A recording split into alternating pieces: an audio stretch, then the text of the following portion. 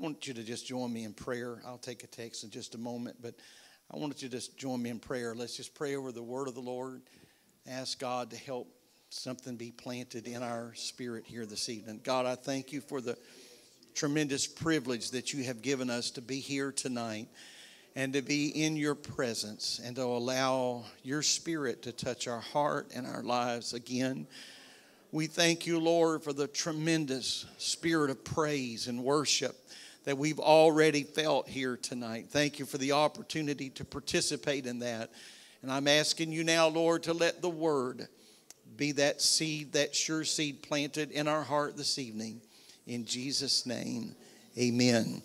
Amen. God bless you. And you can be seated. I want to, with the help of the Lord tonight, I want to speak on the subject, simply this: a heart for God. We know certain people in life that they just have a passion for certain things. And sometimes we say they just have a heart for that. There are people that are called to professions in life. Obviously, when we think about someone being called to something, we keep that most often in the context of spiritual things. But I believe there are people that are called to work in certain fields, and that's just where God placed them, and that was the gifting and the passion that the Lord placed in their heart. Maybe even as a young man or a young lady, they felt that and they followed that leading. And when someone is doing what they were really born to do, it shows.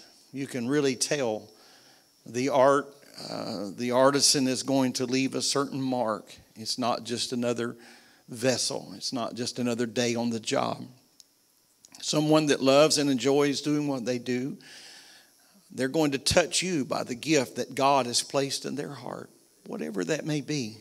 It can be as something as rough as just framing something in, or something as finite as extremely detailed art and jewelry. They're going to leave their mark of excellence because they're doing what their gifting is. And so tonight I want to talk about having that kind of heart for God, because I believe that it is imperative that we are truly sold out to the work of God. Amen. Church just has to be who we are, not just something that we do. We didn't show up tonight to get a little check mark by our name or avoid this or that. We just came tonight because it finally came time on the clock for us to get here. But our heart was here long before 7:30. It was a longing to be in the house of the Lord. I don't believe that we can afford to be, as an individuals, we can't afford to be dormant or static, because the kingdom of God and the Spirit of God is dynamic, ever moving, ever shifting and changing. And so for a church to be genuinely alive, I believe a church has to be healthy. And for a church to be healthy, that means the people that compose that church family have to be healthy. Because the church is not a foreign entity, not really. The church is you and I. And so we have to make sure that we are right in order for the church to be right. And so that's why it's so important not to cast stones or not to cast words when you sense something is lacking in the church. If you sense something is lacking, the first thing you ought to do is take an examination of self and ask yourself, and what am I doing to help? Am I praying? Am I lifting up the arms of leadership and ministry? Am I praying for those that are leading our young people, our children, those that are leading our music and worship? Am I praying for them? That's what we've got to first do, is take some spiritual inventory, because after all, we are the church. And so that brings its own questions, I suppose, to the table. And so what are the characteristics of a healthy church or a healthy Christian life? What are the characteristics of that? You know, when you go to a doctor, it doesn't matter how often you go or how infrequent you go. When you go to a doctor, the doctor or a nurse is going to do some preliminary things. They're going to do that every time. They're going to weigh you. Amen. And you can't talk them into cheating, no matter how. You can just smile and do all kinds of things and try to distract them. They won't even take a fraction of that off. And I'm just assuming that. And they're going to just do some very basic things. They're going to check your blood pressure and your oxygen level, and they're going to check your temperature, and they're going to make sure that all these things fall within a certain range.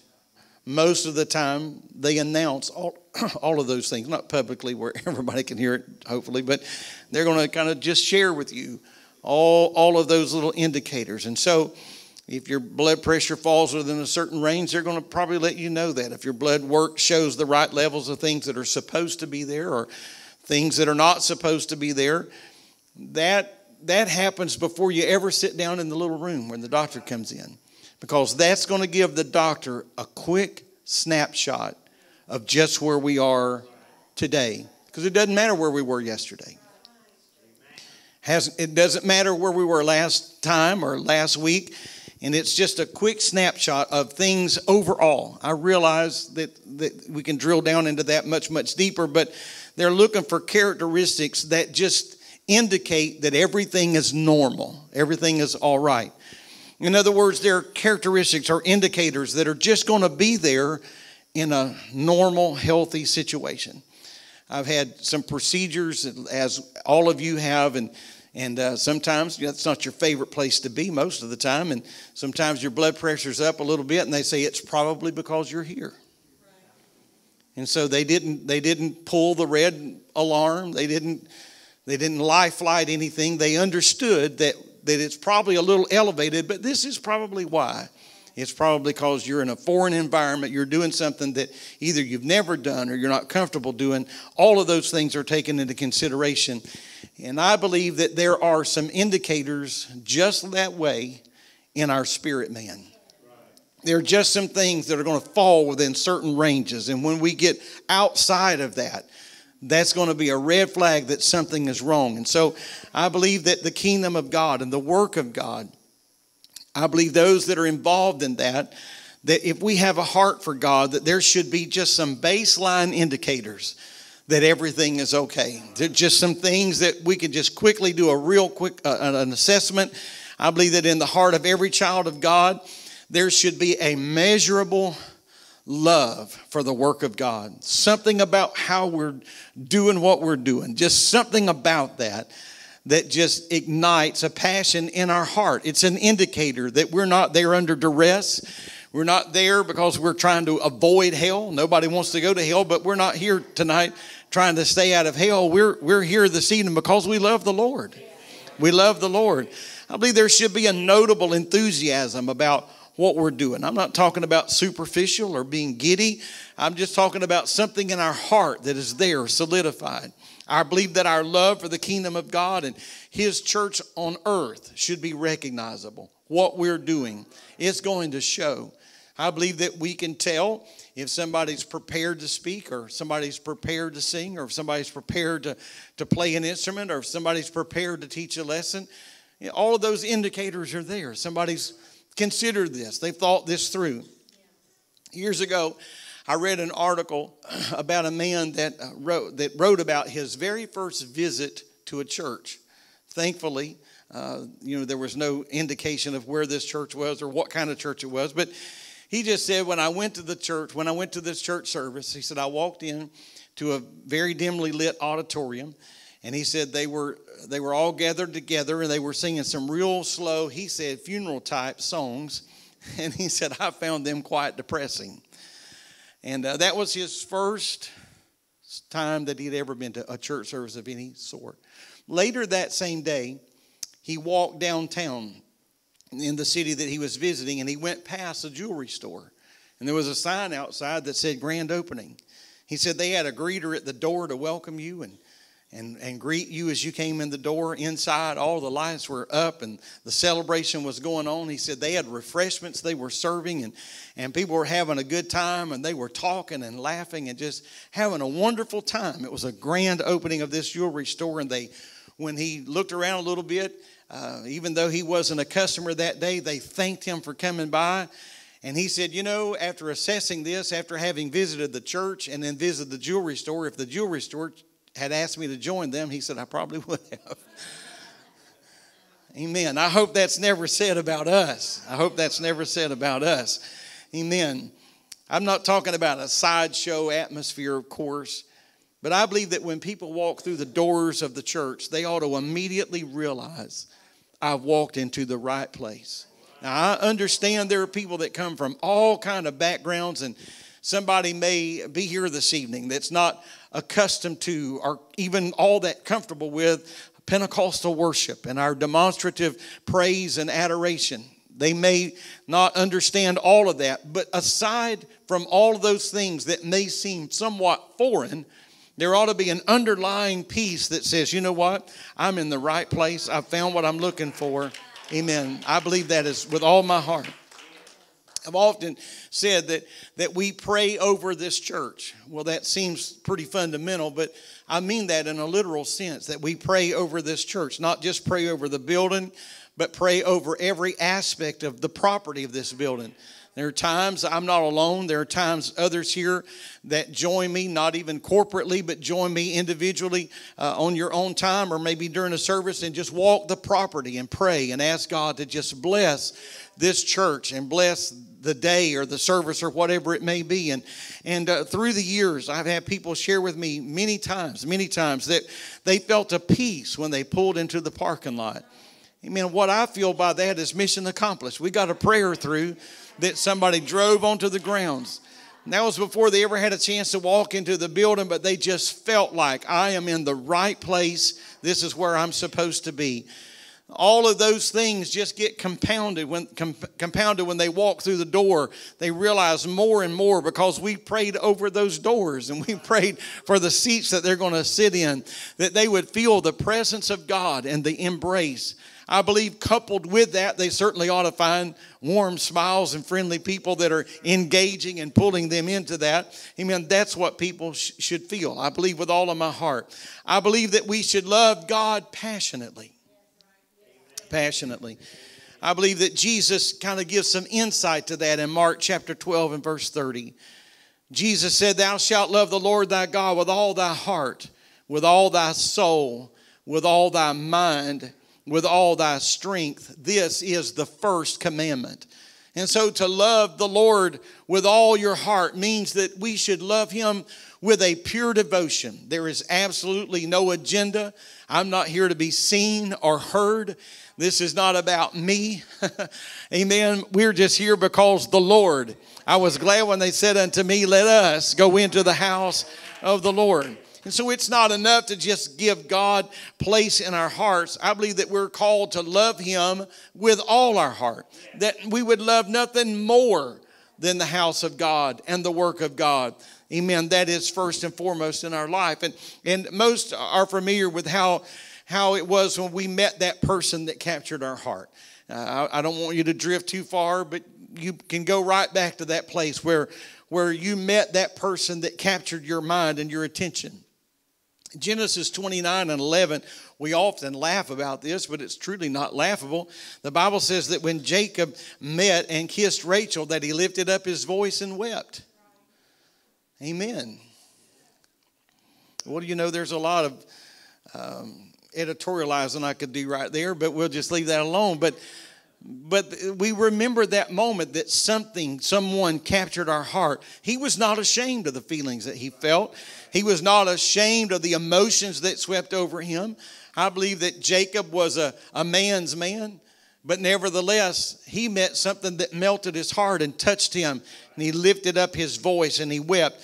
And so being in love with someone, I believe, of course, is a genuinely exciting experience. But to love the Lord with all your heart is something kin to that, much like that. If you can love something that can fail you with that, how much more should we be able to love something that never fails? Praise God. It means that we love the Lord with all of our heart, that we are completely 100% devoted to him, and that we are faithful and loyal to him. It means that he becomes the most important thing in our lives. There's nothing, everything else is going to fall beneath that. He is the most important thing. But the love that we're to have for God has another characteristic. We're not only to love the Lord with all of our heart, but Jesus said that we should love him with all of our soul. Amen. The soul speaks of that, the seat of our emotions, the very core of who we are. To love the Lord with all of our soul means that our love for God is full of passion. You know, I don't want to get ahead of myself, but I get tickled at people, not really tickled, but somewhat taken by people that are just refuse to be emotional about things of God, but they're emotional about all kinds of other things. Amen. To love the Lord, to be full of passion, to be very passionate about that. Unfortunately, our culture is sadly growing almost more cynical by the day. There's a cynicism that blankets the world in which we live. It's everywhere present. We can't ignore that. People are disillusioned by things and by life, and that cynicism is found on the job. The cynicism is found in halls of education, and on that list could go. Amen. And so, but if we're not careful, that sense of being apathetic or that sense of being cynical can bleed into our heart. Absolutely it can. The definition of apathetic means to be without passion. There are people that just lose their passion for life, and they're very robotic. They're just marching through life. They don't want to love again because they've been hurt or disappointed or disillusioned. But to never love again means that you can never receive love.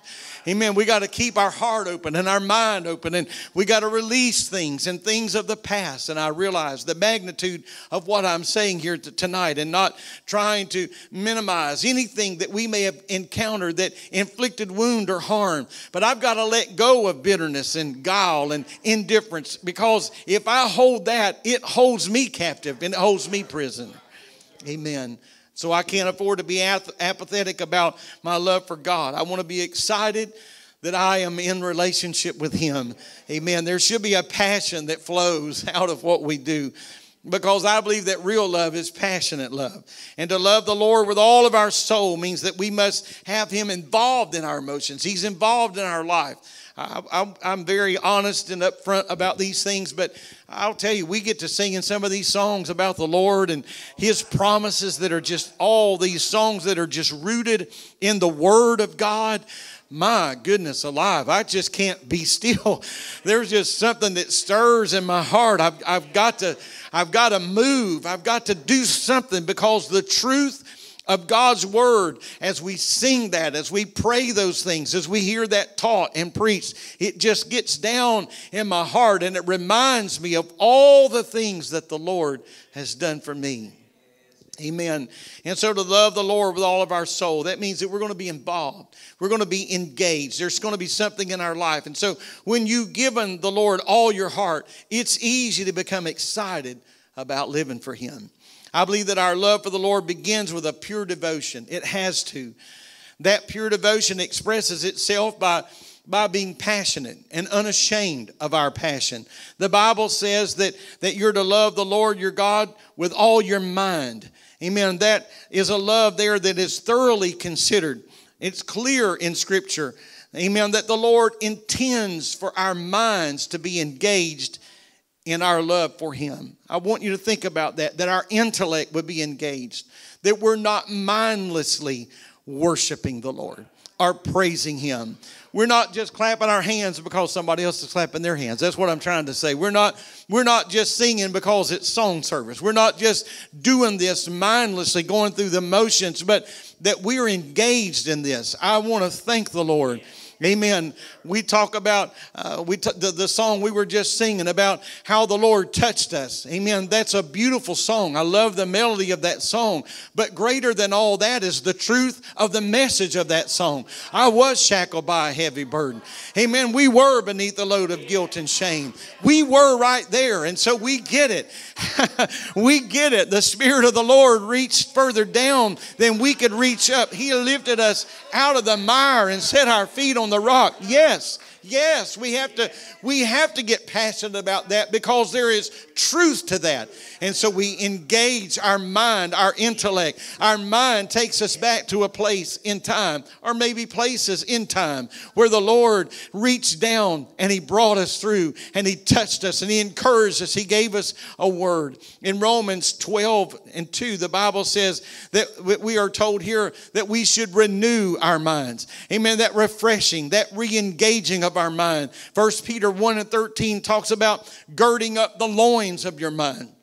You know, sometimes we get a little thrown off with the King James language, but another translation of that says that we should prepare our mind. Gird up the loin of our mind. Prepare our minds. Hallelujah. In other words, we're told to prepare our mind for the work that is before us. Amen. In our text, we're told the Lord to love the Lord with our entire mind. A mind that is committed to the Lord, being transformed by His power. I believe that is a tremendous asset to the kingdom of God, that our mind is engaged in what we're doing. Furthermore, I believe that a mind committed to God will also be a mind into which God will pour His wisdom and His knowledge if I engage in Him. If I engage in my worship and my praise, in my study, hallelujah, that the Lord will pour into my heart. If I give Him my mind, He'll pour into my mind. If I open my mind to His word, He'll pour into my mind the truth of that word and help me to unlock the truths of His word and hide them in my heart. Amen. Think about it. We have a relationship with the God of the universe. He has all wisdom and all knowledge. And so why would I mindlessly try to praise Him or mindlessly try to just go through the motions? I want to come to the house of God and I want to open my heart and I want to open my mind. Hallelujah. And say, Lord, I want you to just pour into me what you will. I haven't learned it all. I don't have all the knowledge I need. I don't have all the understanding that I need. I want you to help me to understand your word in a greater sense. Amen. This past Sunday morning, Brother Doug Smith always does such a tremendous job preaching, of course. But oh, what a great message Sunday, that truth is not on trial. Amen. Just to hear the truth of God's word almost be defended, if you please, to understand those scriptures rightly divided and connected together, and what a barrier and what a boundary that it sets in our heart and life. I thank you, Lord. I thank you, Lord. I want to give you my mind. Amen. I want to, since you have all wisdom and all knowledge, I want to give you my mind. And so as we commit our ways to Him, even our thought processes, then He will begin to impart His wisdom and His knowledge into us. I believe that all mental abilities ought to be dedicated to God. Whatever we have, I want to give that to the Lord. I don't want to waste it somewhere else. I want to give it to God. I believe that He'll show us how we ought to think, how we ought to conduct ourselves. Amen. I believe the Lord can correct us. I know He can correct us. The Lord can lead us and guide us and direct us. And I'm appreciative of that. Not only are we to love the Lord with all of our heart, soul, and mind, but we're also called on to love Him with all of our strength. Because you see, living for God is not just a heart that's dedicated to Him. It's not just a soul that's passionate about the work of God. It's not just a mind that is thoroughly committed to the Word of God. But you see, at some point, living for God has got to be lived out. It has to be lived out, not just in our heart, not just in our mind, not just in the seat of our emotion. But at some point tonight, believe it or not, this service will be over. The sermon will end. The lights will be turned out. The doors will be locked. We're going to go home and we're going to have to live out our passion for God. It can't just be locked in my mind. It can't just be locked in my heart. Amen. It just can't be something that I've got that I'm real passionate about, but nobody knows it. I've got to live this out in my daily life. Every day, I got to take Him to work with me. I've got to take Him to the family gatherings with me. It's a daily thing. It is a very daily thing. We do it every day. Amen. You wake up and we are called on to be what God has asked us to be. Not just when we walk outside of the door of our home, we're called to be that at home. We're not just called to be that for sinners. We're not just called to be that for other saints in the church, but God has called us to be that for our husbands. He's called us to be that for our wives. He's called us to be that for our children, for our nieces, our nephews, whatever it may be. There's no point in time that we're not living out what God has called us to be. Shame on us if we're one thing here and something else somewhere else, even if that somewhere else is our own home. Amen. To love the Lord with all of our strength means that we love the Lord with everything we do. Colossians 3:17 said, whatsoever you do, whether in word or deed, do it all in the name of the Lord Jesus, giving thanks to God the Father through him. Whatever we do, we ought to do it as unto the Lord. Amen. Amen. And so when we're working for our employer, we ought to do it as unto the Lord. And we ought to give them 8 hours of work for 8 hours of pay, as unto the Lord. Whatever we do, do it unto the Lord. Because our Christian faith can be, in order for it to be life-changing, it's got to be lived out. It has to be displayed. And I don't mean that as though we are the high water mark, but it does have to be lived out. Someone has to be able to see the church in action. It's been said countless times, but it is still nonetheless true that we are the only Bible that some people may ever read. And so let them see truth, let them see honesty, let them see integrity, let them see passion. Anything else, and it will not make a difference at all. I believe to truly love the Lord, we've got to love him in everything that we do. I believe that a distinctive Christian lifestyle must be evident in the way we live our life, the way we conduct our business, the way we function on the job, the way we deal with our companions, as I've said, and our children. I mean, you can't invite the landlord to church if you're 6 months behind on your rent. He's probably not going to have a lot of confidence in your God.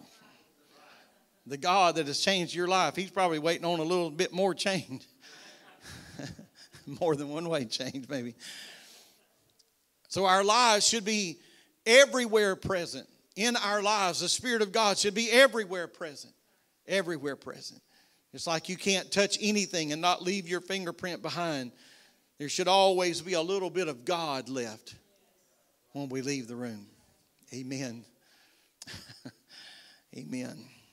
James tells us that we ought to be doers of the word. Doers of the word.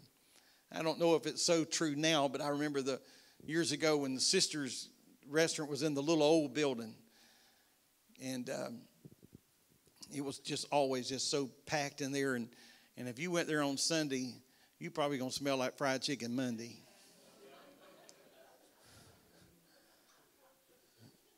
And I've walked in places of business after being in there and somebody says, you've been to Sisters. And this is all a compliment if anybody from Sisters is watching. But somebody ought to be able to walk past us and feel you've been to church. There's something there. There's something in the air. There's a fragrance. And so I think what makes Christianity powerful is not what key we sing the song in or what speed we render that song, not the scripture we use for a text, perhaps not even the delivery of the sermon that's being preached. But what makes Christianity powerful is when it's lived out in the marketplace of this world. That's what makes it powerful. Somebody may not understand our worship, and they may not understand the song, or they may not even understand the sermon, but they can watch and they understand integrity. They watch and they understand honesty. They understand that. The second thing I believe stands as a true characteristic of a healthy Christian life is how we worship the Lord. People who have a fervent love for God are going to express that love in their worship. Amen. And so that being said, how is that worship translated?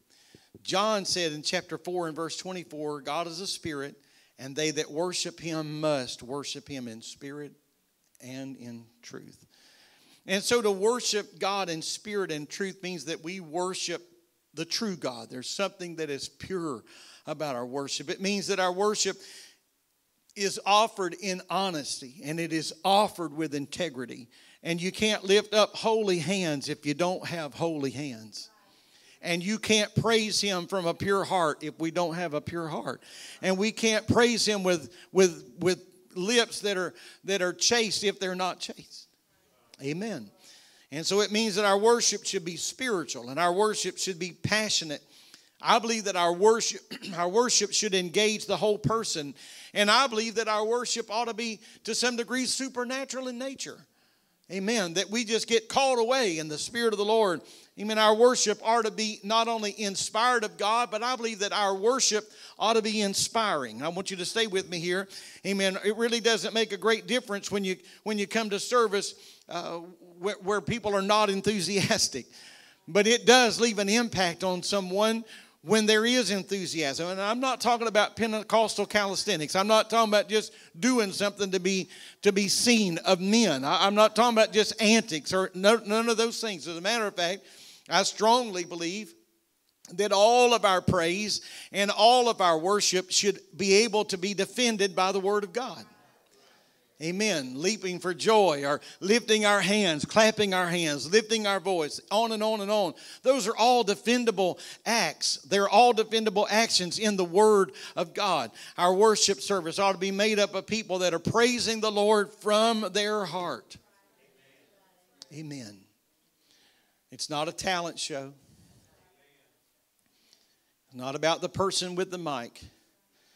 There should be a genuine celebration of victory over sin. There should be an acknowledgement of His love for us. I think it's always, as I mentioned a moment ago, struck me odd how people can be one way in church and then be so enthusiastic about other things outside of church. If we're going to be excited about anything, amen, it ought not be some of the things in the world. It's not about who's winning the Super Bowl or who's doing what. It ought to be about what God is doing in the work of God.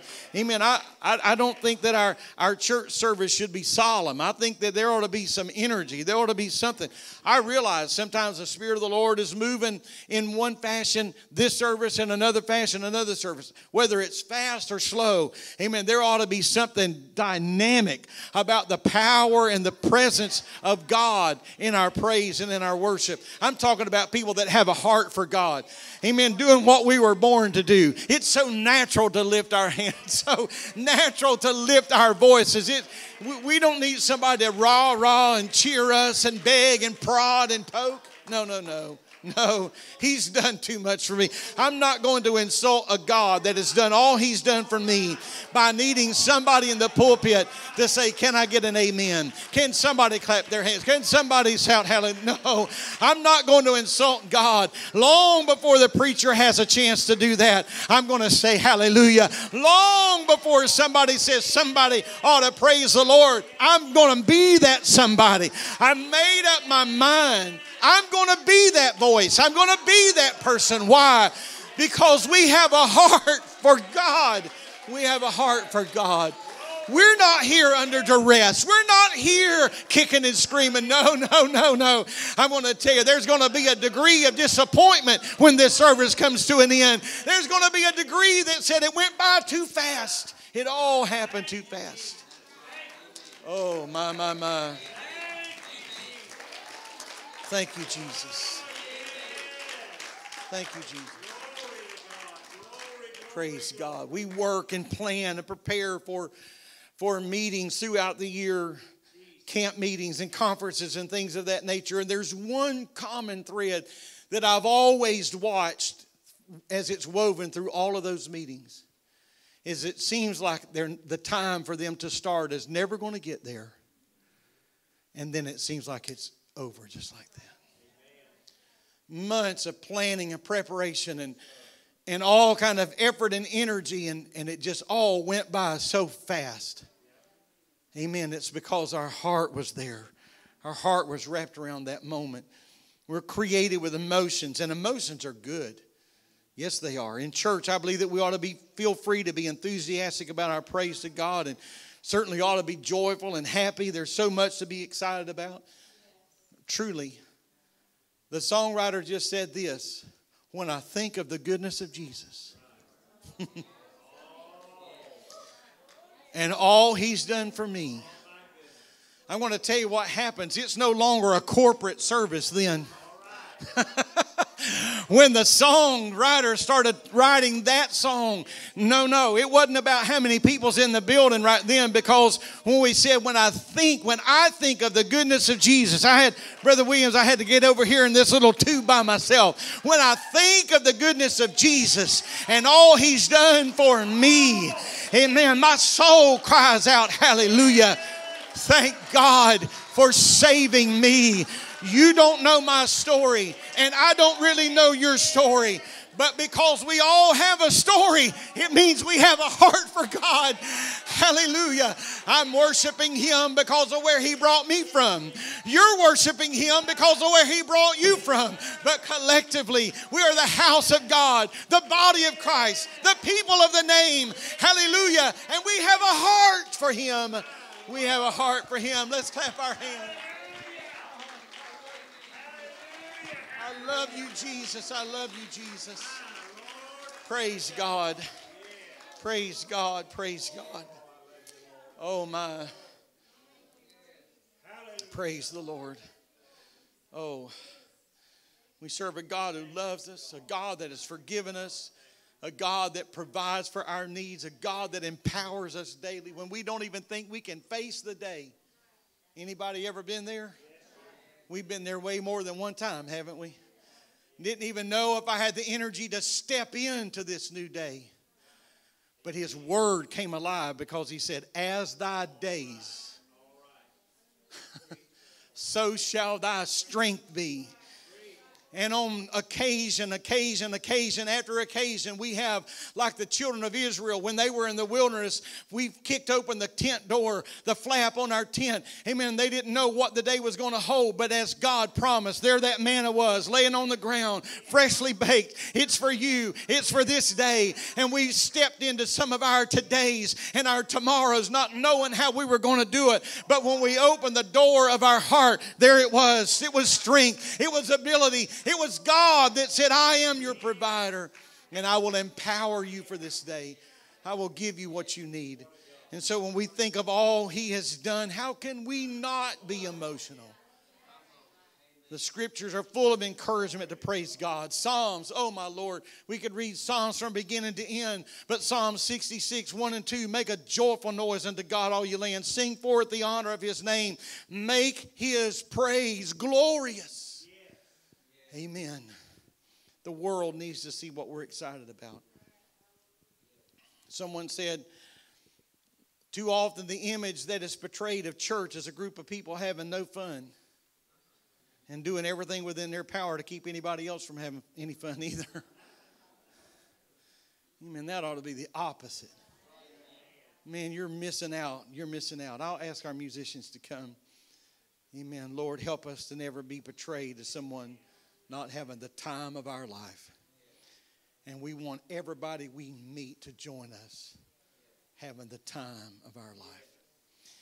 And so when we prepare our hearts to worship, and when we pray for the worship service, and when we pray for the preacher and when we then the teacher, and when we focus on the goodness of God, and when we make His kingdom and His righteousness our priority, then we'll be offering the Lord true, pure worship. I'm not here watching the clock. I'm not here counting how many songs. I'm not here to find out who's doing what. I'm just here. I'm just here because my heart is here. Amen. So if we don't love the Lord like that, then the question that has to be answered is why not? Amen. Jesus spoke to the church in Ephesus and to the church in Revelation 2 and condemned them because they had forsaken. They left their first love. They didn't lose it. They left it. Amen. He told them to repent, and it wasn't real complicated. He said, go back and do your first works. Go back and do what you. So if you've lost your song, just go back and do what you were doing when you first got the Holy Ghost. Amen. If you were jumping back then, jump now. You may not can jump as high. But if you were worshiping then, why aren't we worshiping now? He gets sweeter as the days go by. Amen. The Spirit of God has just grown sweeter and sweeter. I'll ask you to stand if you will. Amen. It means that we go back and do whatever it was that caused us to fall in love the first time. And then we refuse to let our love grow cold. Refuse. If it has, then we got to go back to the altar and say, Lord, I'm just going to stay right here till you help me start rekindling this fire. Amen. I've been so encouraged through the years by elders that still have fire in their eyes, a love and a longing in their heart. Oh, my. And so I believe that our lives should be marked by our passionate love for the Lord. It should be marked by pure devotion, and it should be carefully lived out, circumspectly walking, pondering the path of our feet, carefully but intentionally. I believe that our services should be marked with sincere worship that comes from the Lord. And these are the characteristics of men and women that have a heart for God. I close with this story. Several years ago, in Potts Camp, Mississippi. Actually, some of you may be familiar with that church and the Wilson family. Brother Steve Wilson shared a story with me, my wife and I actually, that they had a family, a young family in their church that unbeknownst to them, for 5 weeks came to every service and sat in their vehicle in the parking lot. They didn't have the courage or whatever you want to call it to come in the church. But they sat in their vehicle with their windows down and listened to every service. And they had no idea that these people were there. But one day, they got the courage to walk in the door. And they found what they were looking for. And the Lord filled them. They were baptized in Jesus' name, filled with the Holy Ghost. Amen. I wonder what would have happened in those weeks. I don't think it would have taken that long if they were sitting out in their car and they couldn't hear anything going on the inside. Amen. Not just about noise now, but they couldn't feel anything that was going on the inside. I believe that they didn't just hear sounds of music or sounds of singing or sounds of a preacher vibrating through those window panes. No, I believe they felt the Spirit of God. Amen. The power and the presence of the Lord. Amen. We don't know tonight. Amen. We don't know. They may not be sitting in the parking lot, but they may be at home right now and God drawing them. I pray that when they get here, they're going to find the lights on. They're going to find fire in the heart. They're going to find something in our spirit that hasn't died, something that hasn't waned. Amen. Let's magnify the Lord.